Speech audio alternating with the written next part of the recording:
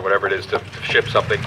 Well, they had a deal with Priority Mail then, which was called Railway Express, that said, we'll ship anything you want, any place in the U.S. for a flat fee as long as it can fit in a 5x5 foot box. And this fits in a 5x5 foot box because you take the individual sections of kite between the struts off, and every piece is 4 foot 11 inches. Curtis knew this. So that's how you shipped it. You charge people a nickel to have you assemble the airplane, and voila, you would have the airplane to fly. This is really one of the early versions of a Navy plane. If you look underneath the center beam, there are little hooks, and those hooks were used to actually catch ropes on the first Navy plane. So this is the beginning of Top Gun, gang, believe it or not. I had the honor and privilege of flying this airplane once. We only hop it down the runway, but I took it to Australia and I actually flew it around the field. And it was a joy. And it did everything the way it's supposed to. Very unconventional control system if you've never flown an airplane before.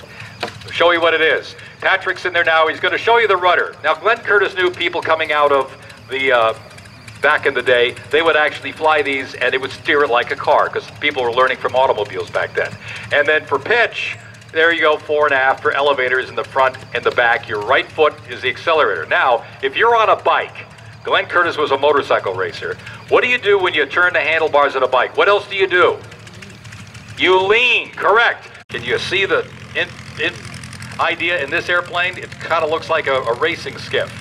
Very lightweight, but very strong, and less bracing wires in the fuselage because you just had a beautiful mahogany plywood. But again, back in those period of time, there was no standardization of controls like we have today. So how do you control the Hanrio? Well, Rene Hanrio and Eugene Rouchenet kind of came up with their own idea. So what happens with this airplane is, Rob's going to demonstrate, in your right hand, you've got your pitch. So your right hand goes fore and aft, and that's your pitch. And then your rudder bar is on your feet, so you can control the rudder, left and right. Okay, now your left hand operates a stick that goes side to side, and that operates wing warp, the Wright brothers patent back in the day. So how do you, it's like rubbing your stomach and patting your head at the same time when you're flying the airplane, and you control the speed, you would blip the engine. And the engine would, a good way to stop it is with that stick on the left side has a little blip button. Hear it? And you're always good to be able to stop the motor. So that's how you control it, and we're good to go. Let's get it down the field and give a flight in the Hanrio. See which way he throw elastic wing. And they think it's better than actually having ailerons, so they may be trying that. But single magneto, so there's nothing really to check other than turn around and go. Back in the day, it would have had a water-cooled engine. And this example is just an air-cooled engine that we have. We had a water-cooled engine in it for a while, but kind of gave up the ghost on it. But we'll point it into the wind, and we'll get you a little hop, and we'll try to see if we can get it over this little ribbon here. But I want to take you back in the time, folks. All right? It's 1910. It was the year that the first Father's Day was celebrated. Penn Station came out, and maybe you were flying a Hanrio.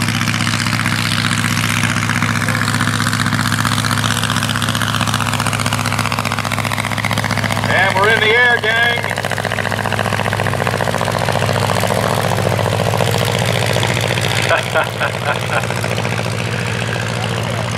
Start to blip the engine, control, you're ready to set.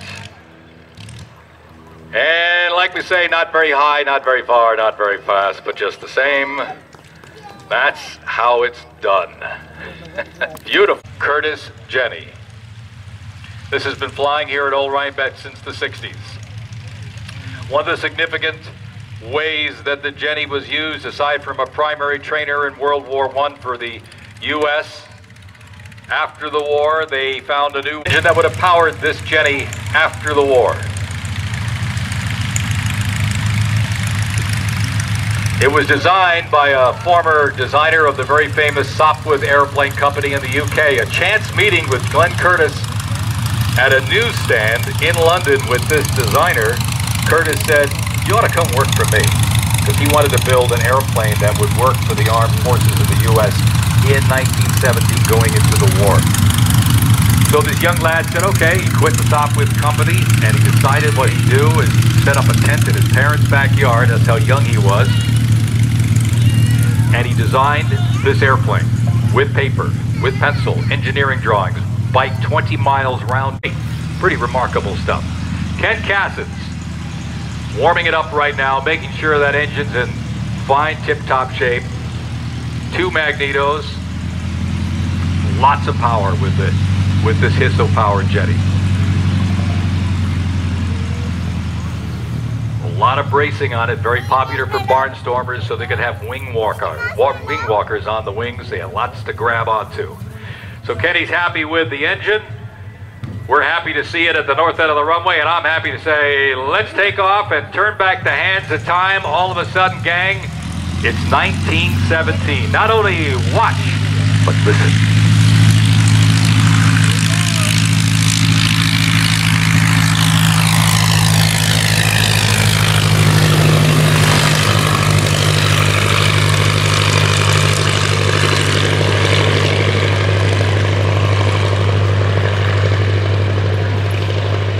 As you can,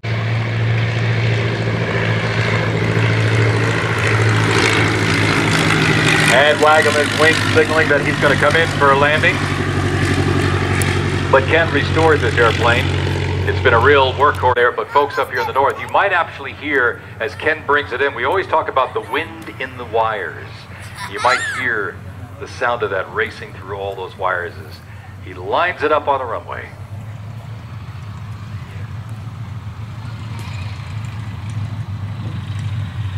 And with a gentle sigh. 1917, Curtis Jenny returns to Old Rhinebeck, folks. Beautiful. That nice Hisso just ticking over there.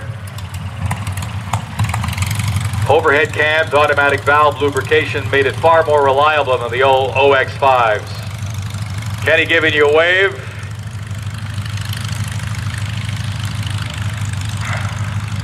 Hey, Dave King at the controls.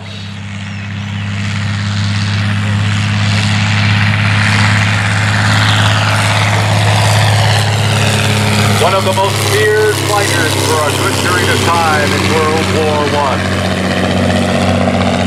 And as he climbs out, an Allied aircraft of the same period. Getting the warm up.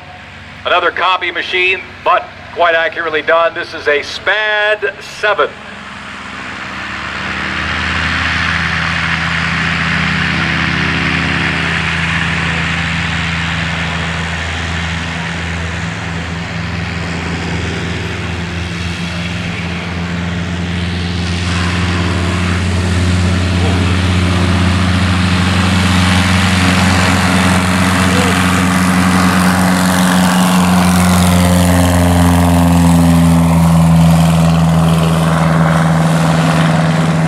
Quite an exciting takeoff, that one. 5. Saying, you didn't get me this time. I just faked it on TV. Beautiful design, like a cigar almost. And it would have been a water-cooled engine back in the day. They had a radiator in it. And the radiator, you could operate the shutters to, if it was 27.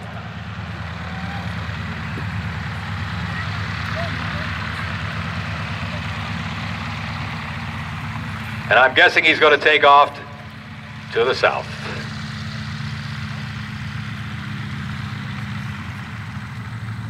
As you look at him taxi by, Ken built this whole airplane. Took him about 6,000 man-hours.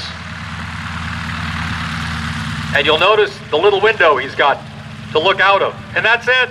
That's all he's got. That's all Charles Lindbergh had. Everything else was fuel tank. See the little spinning device on the fuselage there? That's a very significant device for his navigation, the Earth Inductor Compass. And we went to Washington. The Air and Space Museum was so helpful in getting us to actually get this airplane to be copied. We were actually able to go up in the lift and actually take measurements. And I remember holding the stick of the airplane and thinking Charles Lindbergh used to sit in here for 33 plus hours. And that was kind of neat. But we took a lot of photos of the interior, and Ken, being the master craftsman that he is, was able to replicate this airplane piece by piece and manufactured everything, right down to welding the fuselage. We didn't put the actual long-range tanks to hold the 450 gallons of fuel, but the original was built in 60 days. This airplane was built with 6,000 man-hours over a number of years. And the Wright J5 was really our big influence to again build this airplane, because that was the same 200 horsepower engine like Lindbergh had to fly across the Atlantic. So Ken's going to run the engine up now, just to make sure everything is correct and good. We had a flight this morning. If you were here early or lucky enough to see it, signaling to the ground crew to go pull the chocks. Again, no brakes on this airplane. And we're going to roll it back about 94 years, gang. 1927, Holland Tunnel opened, and so did a route across the Atlantic, courtesy of Charles Augustus Lindbergh. Listen and watch.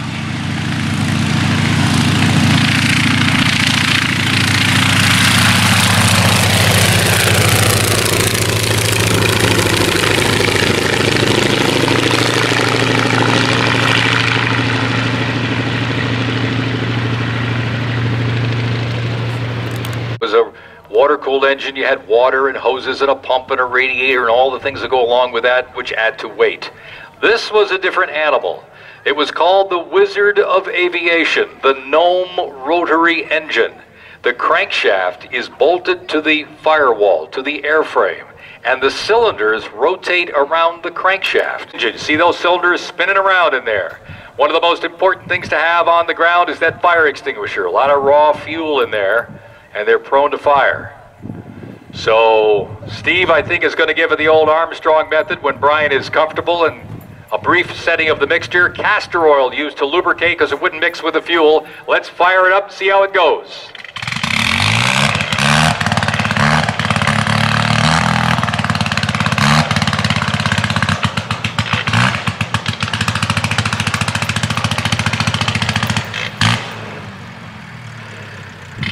Engine didn't lay a lot of warm-up time at all. You just kind of get it and go.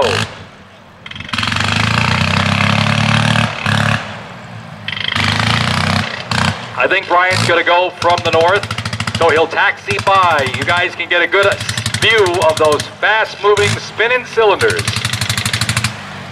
Lightweight, self-cooling, two of the important things for an engine like this.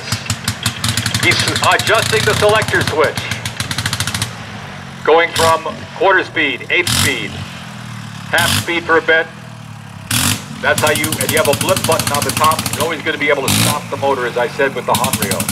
Doing S-turns down the runway so we can see where he is going. Imagine 18, 19-year-old kids flying these World War I in a squadron of these roaring Gnome rotary engines.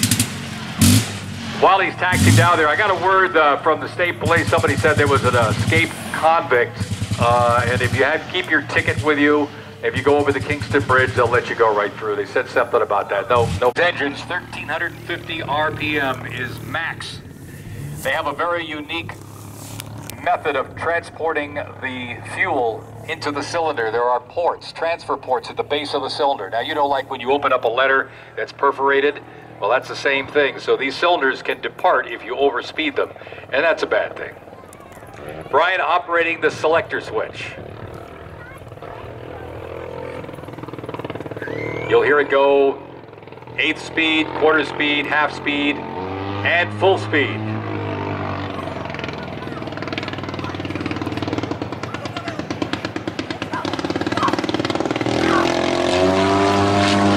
Doesn't fly very well on eighth speed. That's good for taxiing. It's kind of interesting. Fokker designed this airplane, and he started World War I with a monoplane, and he ended World War I with a monoplane. This example of the 385 that were built, only a handful got to the front because of the fact that they were losing the war then and the materials weren't available. Look at the profile. The Flying Razor, it was called.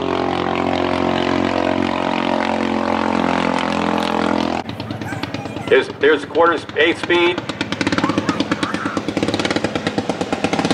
quarter speed, half speed, little blip, and then Cub. Next to it, a 1929 Curtiss Wright Jr. And then we're going to pull out the granddaddy of the J3 Cub, where it all began back in 1937.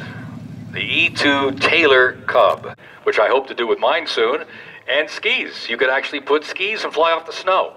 Ton of fun to fly a J3 Cub, nothing like it. But at design step, you'd see an airplane like the one you see right here first, which would be the Taylor Cub. C.G. Taylor and Piper got together, forming their airplanes, eventually going off into their own ways. Taylor, of course, made the Taylor Craft, and Piper making the... You're going to take off your pants at the start of the gun. No, yeah, come on, this is going to be fun. We're all grown-ups here. You're going to take off your pants and your boots, just your pants, and you're going to jump into your airplanes, and then the first person that lands and puts their pants back on and their boots wins the race, okay? I know you didn't sign a paper. We'll do the paperwork afterwards. What do you think, guys? Should they do it? I mean, you want to talk about a photo op. Okay, we're going to do this on a count of 5. Steve-O's got the starter pistol. Are you ready? Airplane's ready. 5, 4, 3, 2, 1. Strip it. And boots are flying and pants are flying and whoa! Patriotic indeed from Ken Cassins. Doing the houndstooth look is Mark Mondello, and we're right out of the safari with Brian Coughlin. It's hard to fly these in stock without shoes on, I'll tell you that. Okay, ground crew at the ready, at their will. When they're ready and comfortable, we'll get these 3 airplanes started. See who can get in the air first. And the J3 Cub getting going nicely. George Yance at the prop for the Taylor. 40 horsepower. And it looks like the Cub is getting a good start here. Mark Mondello doesn't want to get his... Let's see if we can pick up the pants there so they don't get pulled into the propeller. Kenny wouldn't like to have those sliced up. All right, Curtis Wright Jr., good to go. Still humping on the A40.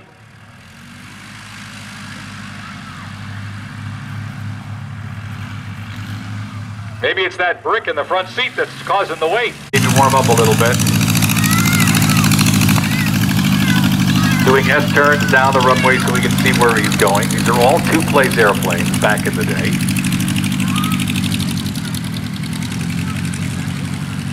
But let's see what's going to happen here. I want to let them warm up just a little bit.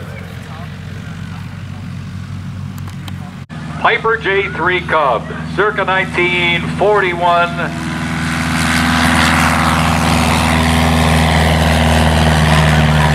Curtis Wright Jr., circa 1929. Mark Mondello in the Cub. Brian Coughlin getting some altitude little by little with that Curtis Wright Jr. Look at the forward visibility. Wow.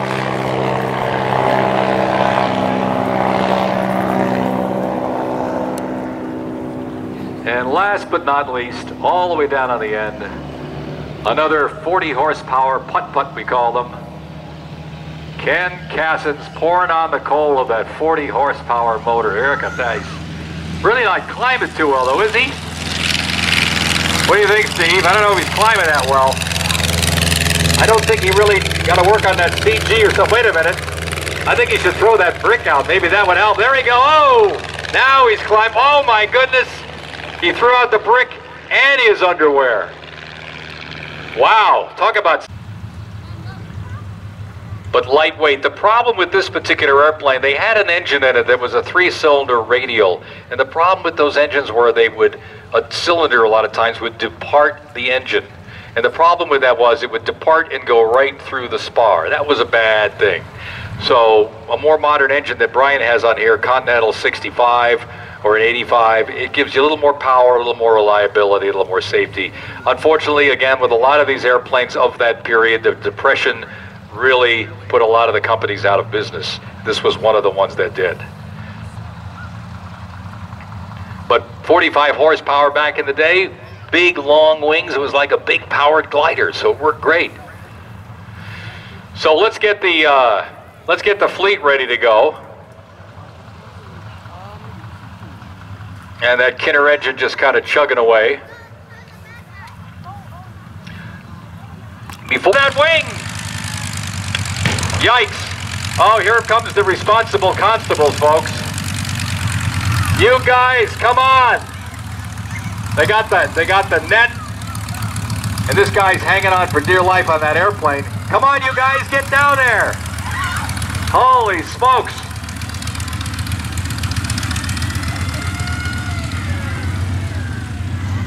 Yikes! Ladies and gentlemen, not part of the show.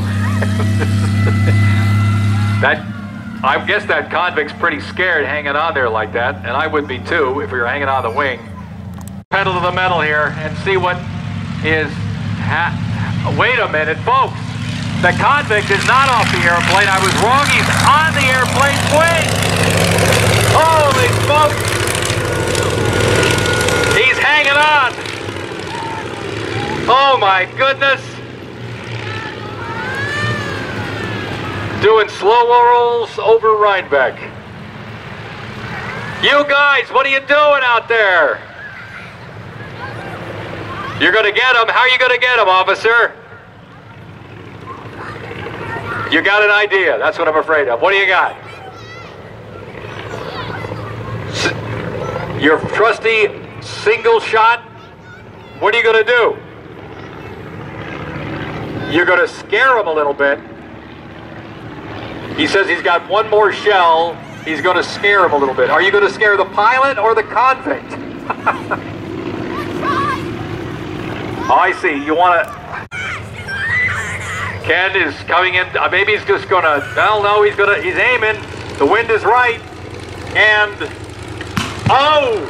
And a dive into our village. Yikes.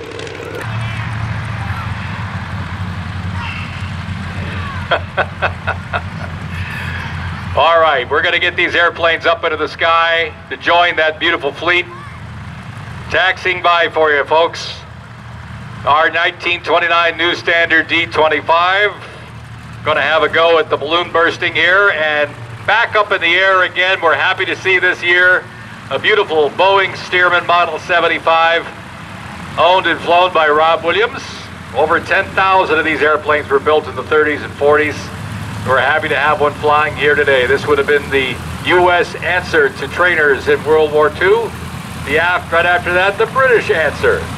The Tiger Moth you saw fly earlier. And another new addition to our fleet here, pardon the pun, a Fleet Model 1. Long line of rugged and reliable sport biplanes back in the day. This one in the markings of the Navy, N2Y. And here we go. Well done. Nice shooting, Steve-O. How about that? One-shot Gatlin over there. You'll be back. Keep him in the net. Don't let him get away again. Good job, guys. That beautiful fleet in those Mania bug bit hard with this airplane.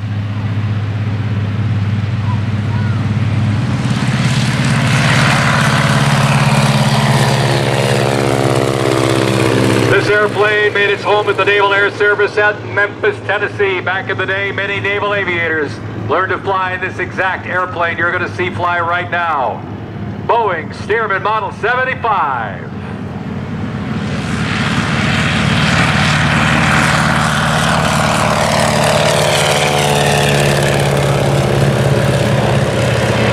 Good to see that back in the sky. Dave King, good to go again, flying that beautiful de Havilland Tiger Moth that his father Bill flew here for many years, since about 1983.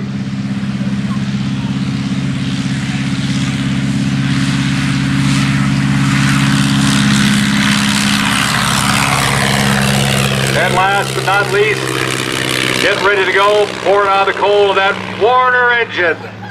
Another beautiful fleet. This one, Model 1, circa 1930. Navy colors, Dr. David Trost at the wheel.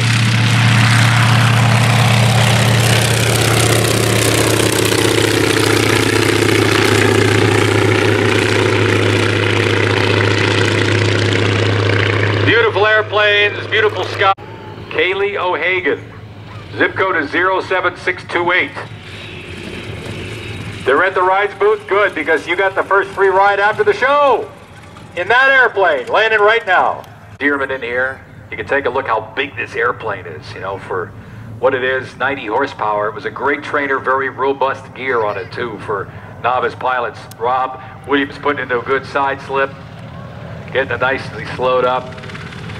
That robust gear was great for folks who are learning how to fly. That would soon be flying Corsairs and Hellcats in World War II. De Havilland Tiger Moth. The beautiful colors in the afternoon sun just kind of glow. You can imagine the whole field of those airplanes back in the day. Nice three-point landing, wooden prop, 130 horsepower. Before you got in the Spitfire, you got into one of those. They said it's a... Just acquired this airplane. We're happy to have it here at old Rhinebeck. Side slipping in, that Hamilton standard prop just kind of glowing.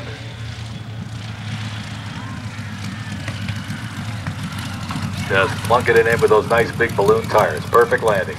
Dave Trost, Fleet 1, 1930. Who is our winner, Rebecca? Cole Palin's Fleet 16B. How many times has this landed here since about 1959?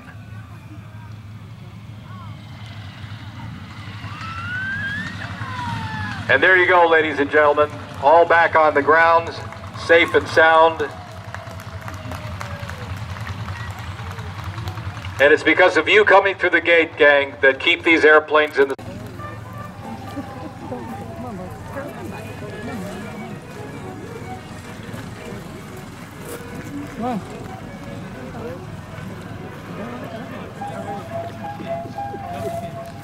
He knows the big serious one and I'll pick him up.